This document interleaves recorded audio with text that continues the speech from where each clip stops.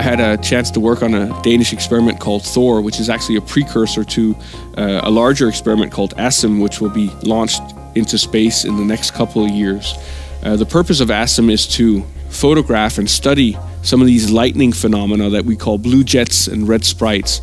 And these are lightning that shoots up into space or up towards the outer edges of our atmosphere rather than down to the ground.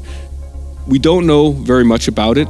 We don't know how often these lightning phenomena occur or under what conditions or what effect they have on our atmosphere.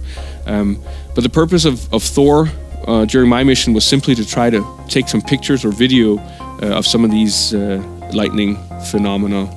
One evening I was sitting in Cupola and we were flying over India when I saw this gigantic thunderstorm begin.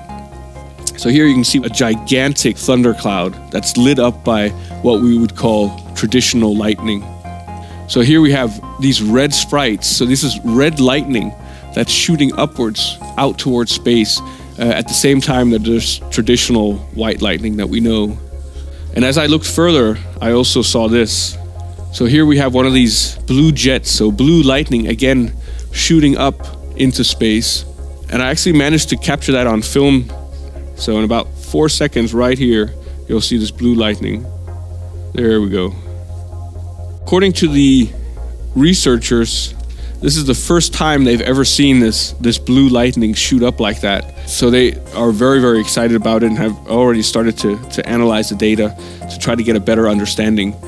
It bodes very well for the future when ASIM will be up there in the next couple of years. And hopefully ASIM will help us to understand this much, much better.